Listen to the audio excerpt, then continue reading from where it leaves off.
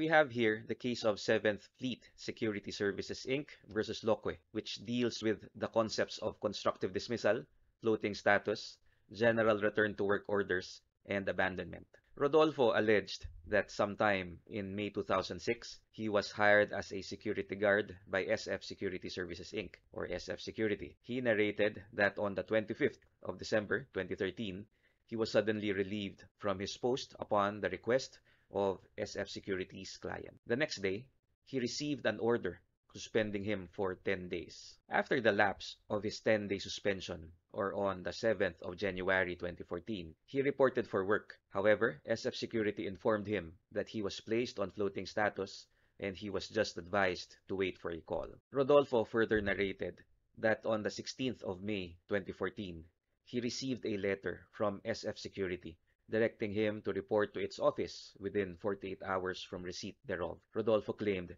that he went to SF Security's office on the 19th of May 2014, but he was not allowed to enter and was made to wait outside the office. Before leaving the premises, he handed a letter to SF Security to inform his readiness to work for duty on the same day. SF Security wrote a second letter dated the 28th of May 2014, allegedly to make it appear that he failed to report for work despite its return to work order. In a letter dated the 11th of July 2014, Rodolfo inquired the status of his employment. However, SF Security refused to provide him with work. On the 28th of July 2014, Rodolfo filed a complaint for constructive dismissal against SF Security. SF Security admitted the suspension of Rodolfo for a period of 10 days starting from the 26th of December 2013. However, it asserted that on the 14th of May 2014, it sent Rodolfo a letter directing him to report for posting, but the latter did not comply with the directive. On the 28th of May 2014, SF Security sent him another letter reiterating the instruction to report for posting. However, it still received no word from Rodolfo.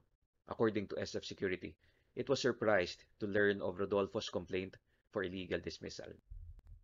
Was Rodolfo validly placed on floating status? The Supreme Court stated that in security services, the floating status or temporary off detail of an employee may take place when there are no available posts to which the employee may be assigned, which may be due to non-renewal of contracts with existing clients of the agency or from a client's request for replacement of the guards assigned to it. It added that while there is no specific provision in the Labor Code of the Philippines governing the floating status or temporary off detail of employees, Article 301 of the said law, by analogy, considers this situation as a form of temporary retrenchment or layoff. The court further stated that conformably with the above provision, the placement of an employee on floating status must not exceed 6 months.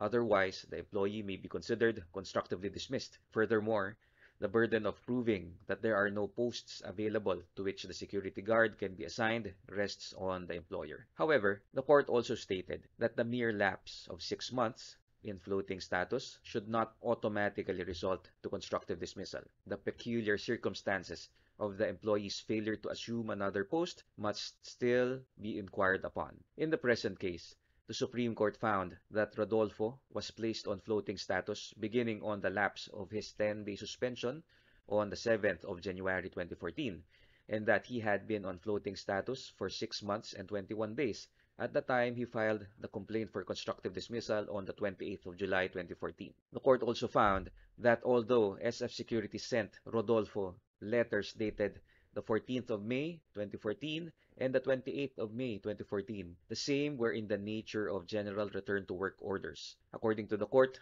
jurisprudence requires not only that the employee be recalled to the agency's office, but that the employee be deployed to a specific client before the lapse of 6 months. The court stated that considering that Rodolfo was placed on floating status for more than 6 months without being deployed to a specific assignment, he was deemed to have been constructively dismissed from employment. Rodolfo was granted the reliefs of separation pay and back wages.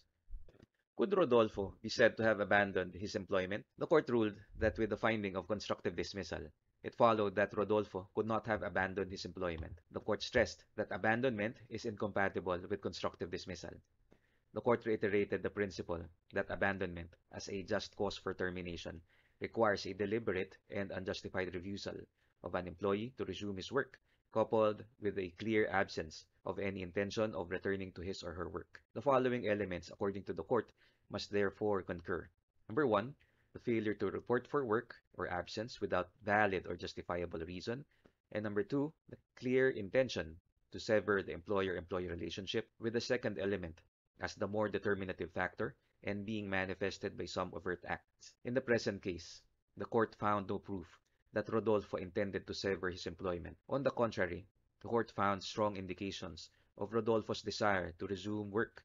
According to the court, after Rodolfo served his 10-day suspension, he reported for work but was instead told that he was being placed on floating status and instructed to wait for a call. Rodolfo also sent SF Security a letter dated the 19th of May 2014 to inform the latter that he was ready to report for work, and a letter dated the 11th of July 2014 to inquire on the status of his employment. He also filed a complaint for constructive dismissal shortly after the lapse of his 6-month floating status.